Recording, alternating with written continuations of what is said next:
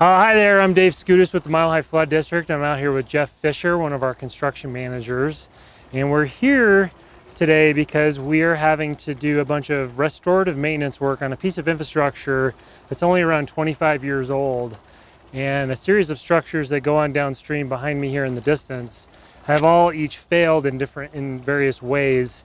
And we're having to spend $200,000 to $300,000 out here to repair these structures, and we want to use this as an example of why construction techniques matter, why design matters, and we're going to get into a few of the nuances of how and why this structure failed and what we're actually having to do to fix the issues. So Jeff, why don't you tell us what we're looking at here and why we're out here?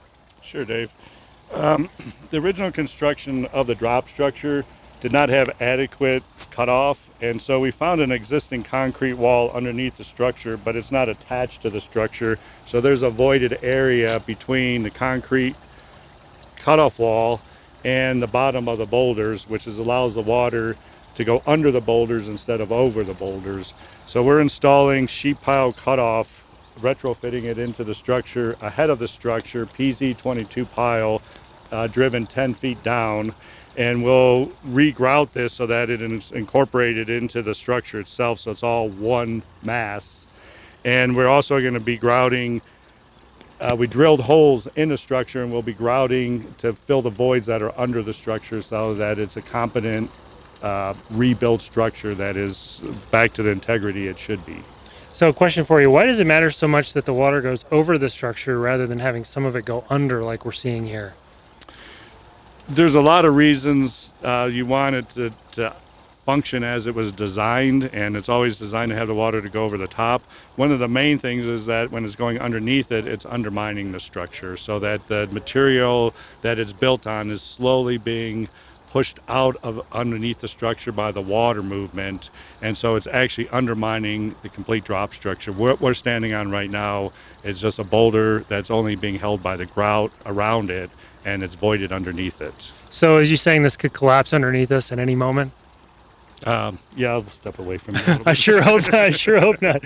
Okay, so what are some things we're doing to fix this issue? So we talked about this sheet pile that we're driving up here. Now, was this sheet pile wasn't here when they first built this? No, it was not. And if you notice that we've gone so that we catch the top of the slopes. So we don't want to do all this effort and then have the sheet pile short of the structure so that it'll end round it, and then again causing another erosion issue.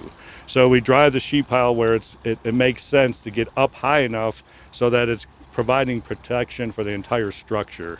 It's thick gauge steel.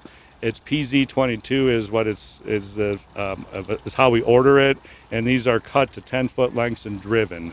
And so in this entire thing, these are all this is not driven to grade. We have it set like this so that when we're ready to grout it, we turn the water off and we push these down to grade, and then we'll grout this in a mass. So you have these pushed up a little further right now in order to help control water for a downstream structure you are going to have grouted today. Correct. We have 3 structures to grout, and we're starting on a downstream. They're ready to grout. Unfortunately, we're now investigating on how we got a flush that's hit us, so we've canceled our grout for today to make sure that we do it correctly, and we have too much water today, so we're not doing that operation. So you guys were ready to go about an hour ago, and then there's this lake upstream. We suspect they opened up a slide gate or something and just unwittingly flooded out our construction area. Yes. So tell me what's going on, what you can see beneath our feet here. So you can see the volume of water that's behind the sheet pile. We left one piece down to give relief so it can direct the water, and then you can see it's flowing completely under the structure. There's so much water here, but we're standing high and dry on top of the structure, which normally would have water flowing on top of it. Yeah, and what's interesting, right beneath where Jeff and I are standing, it's just short of looking like a toilet bowl for where one of the main voids starts, right underneath the structure, and the water is disappearing underground, and then it pops out down at the base of the structure way further down. So Jeff, why don't you tell me what some of these core holes are that we've got here? So as soon as we exposed the problem, we realized that we had a void under the structure. So we core drill holes to find out try to figure out where the voids were and where the water's flowing. And so this is the first hole we cored, and from the bottom of the grout to where the dirt is about this much of a void where the water's flowing through it. So it is a big void in this section. In the center, and as we move up here, is all voided. So the water flows. You can almost hear it. Sounds like it's a cavern under there. Or like somebody going to the bathroom, maybe. It kind of sounds like that. Yeah, or a cavern. Or a cavern. Okay, so we have core holes drilled here, so then we can inject grout underneath here to Yes. fill in that void. Yes. So we're going to have concrete trucks driving up in here to do that. Are we going to have a pumper truck for that, or? Yes, and we drilled 6-inch holes so we can get a pumper truck hose down there. We'll use a reducer with a 4-inch hose, and we can slide it as deep as we can get it into that void. And we juice up the grout mix we use so that it's a flowable material. We have a slump of 5 to 6 inches, so it's really soupy.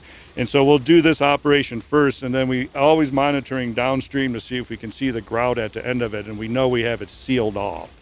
And then in a separate operation, the same day, we will do the face of the structure, but we'll do it in a drier grout. We'll use something more like a maximum 4 slump grout.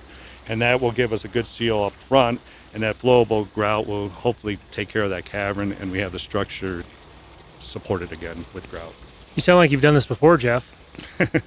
Yeah, this is pretty common, and I understand there's a lot that goes into these structures, but if there's one thing that just keeps showing us is that cutoff is critical in order for the structure to function correctly over the long period. I think this was built, the water was flowing over it, but water finds the path of least resistance. It found that void and slowly just worked over years of removing that soil underneath it. Yeah, and like I said earlier, these structures were built in the early 90s, so here we are around 25 years later having to spend $200,000 to $300,000 in taxpayer funds to come back in and fix this. So tell me about this boulder you're standing on, something else you noticed. So urban drainage, we have very specific specifications on what type of rock we want to use on these structures, and it's granite is basically. So, and the reason we want that is because in this environment of freeze falls, and we're down in the creek, it's a very brutal environment for all the materials. So we use the strongest material, which is granite. This you can see is not granite, it's some type of shale, and over time it is fractured and is breaking apart.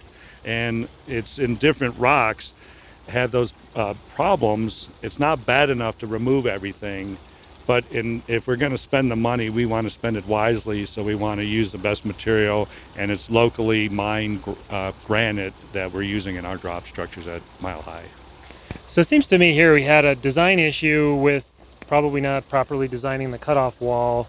We had construction issues with not sealing the cutoff wall and with the material selection with the boulder that we're standing on right here.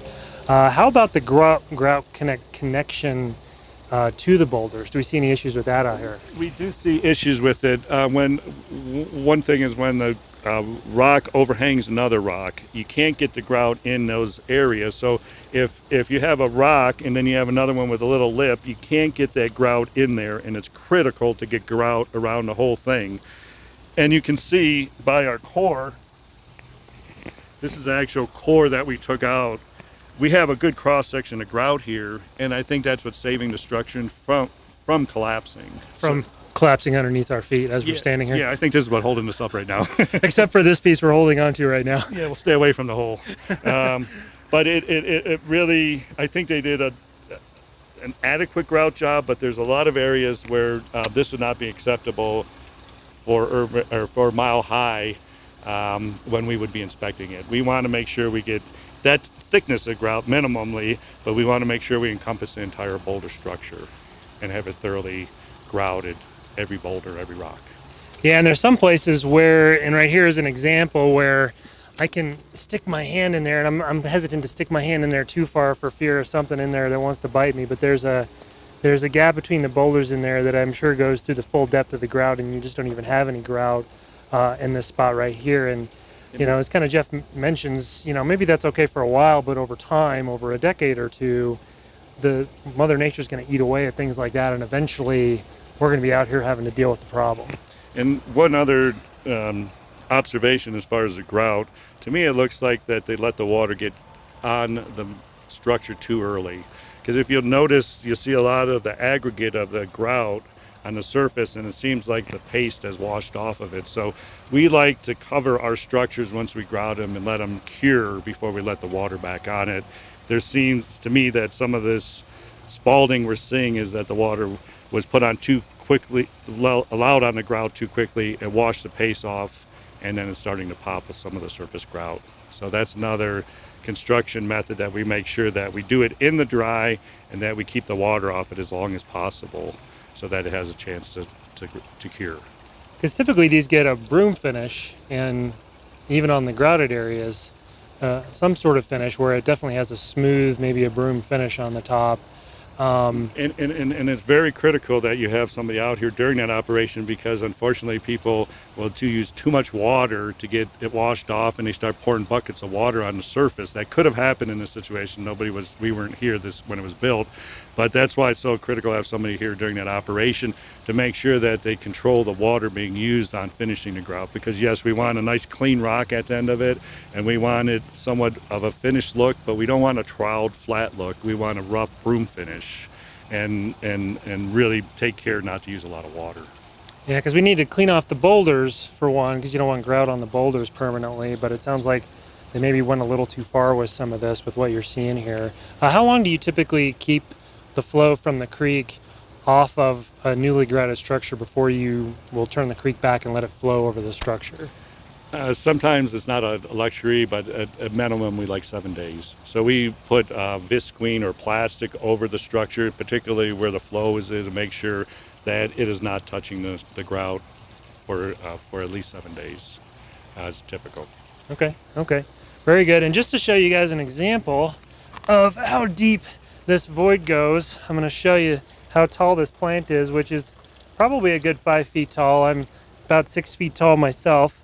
We'll just call it 6 feet. We'll show you how far down this void goes. So here it's sitting on the ground, and here I'm going to shove this down into the void, and I'm going to have to crouch down here, and you can see that that's how far down that void goes just in this one spot. So Jeff, anything else you think, any parting thoughts you think we need to share with our viewers here? The lesson we always learn from this is that cutoff is one of the most critical components of drop structure construction, and also to have a competent person out here observing the construction, so they're making sure that the design intent is followed through construction. And if that does happen, chances are we won't be back here doing this type of work. It's very good parting words, Jeff. And I'd also add that this becomes less of a risk and less of a concern with the shorter the drop is. I think the drop that we're looking at here is maybe only 3 or 4 feet tall, and we're having to spend a lot of money out here to address this issue. So cutoff, shorter drops are better and lower maintenance in the long run, because they have less risk of this kind of issue because the water doesn't have to drop as far. So we're gonna show you some other construction footage of this site, and we'll see you next time.